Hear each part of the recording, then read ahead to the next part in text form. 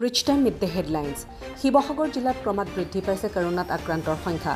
সদ্যপ্ৰয়াত সংগ্ৰামী নেতা অশ্বিনী চেতিয়াৰ পত্নীসহ পৰিয়াল তথা ঘনিষ্ঠ 13 গৰাকী লোকৰ শৰীৰত পোৱা গৈছে COVID-19। এই খবৰে আতংকিত কৰিছে শিৱসাগৰবাসীক। দিহিং পাটকাইৰ কয়লা খনন সন্দৰ্ভত তদন্তৰ ঘোষণা কৰিছে মুখ্যমন্ত্ৰী সৰ্বানন্দ সোণোৱালে। মুখ্যমন্ত্ৰী সোণোৱালে গুৱাহাটী উচ্চ ন্যায়ালয়ৰ অৱসৰপ্ৰাপ্ত ন্যায়াধীশ ৰাজেন্দ্ৰ প্ৰসাদ কটকীক তদন্তৰ দায়িত্ব অৰ্পণ কৰিছে। 2003 চনৰ পৰাই দিহিং পাটকাই অবৈধভাৱে কয়লা খনন চলি থকাৰ অভিযোগ উত্থাপন কৰা হৈছিল। সমগ্ৰ অসমত কৰোনাত আক্ৰান্তৰ সংখ্যা প্ৰতিদিনে বৃদ্ধি পাইছে। এইবাৰ GMC হাস্পতালৰ অধীক্ষক ডক্টৰ অভিজিৎ শৰ্মা আক্ৰান্ত হৈছে কৰোনাত। বিগত দিনত বহু কৰোনা ৰোগী সংস্পৰ্শলৈ আহিছিল ডক্টৰ অভিজিৎ শৰ্মা।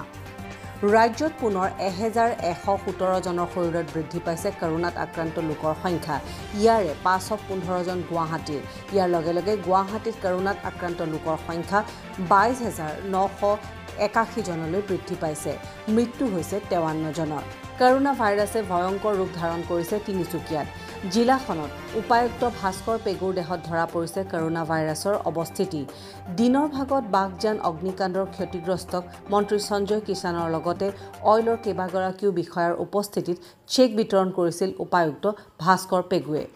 কৰোনা ভাইৰাছৰ প্ৰতিৰোধৰ কাৰণে গুৱাহাটীত শনিবাৰ আৰু দেওবাৰে লকডাউন দিয়া হৈছে। আনহাতে সোমবাৰৰ পৰা হোৱা আনলক 1ত অত্যাৱশ্যকীয় সেৱাৰ লগতে অটো ৰিক্সা কেব সেৱা খোলা থাকিব। কিন্তু ব্যক্তিগত বাহন গুৱাহাটীৰ বাহিৰলৈ যোৱা নিষেধ। লগতে বিয়লি 6 বজাৰ পৰা পুৱা 6 বজালৈ সান্ধ্য আইন দিয়া হৈছে মহানগৰীত। চৰাইদেউ জিলাত পুনৰ 10 জন লোকৰ শৰীৰত পোৱা গৈছে কৰোনা ভাইৰাছৰ অৱস্থিতি।